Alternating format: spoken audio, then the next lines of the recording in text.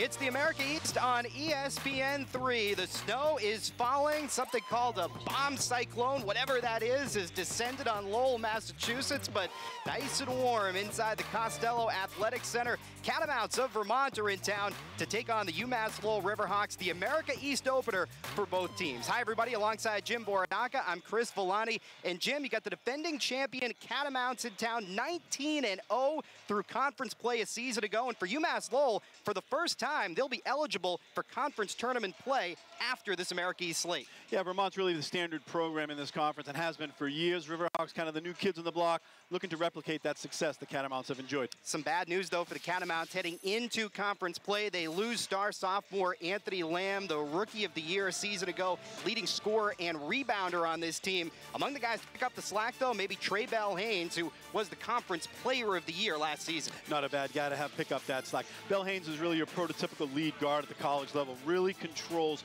all aspects of the game, especially on the offensive end. A candidate for player of the year this year? Well, it could be senior guard Jahad Thomas for UMass Lowell, leading the Riverhawks in virtually every statistical category. Mr. Everything for this Riverhawks basketball team. It's his leadership, though, in the locker room and on the court during close games. I think they're going to rely on heavily here as they enter conference play.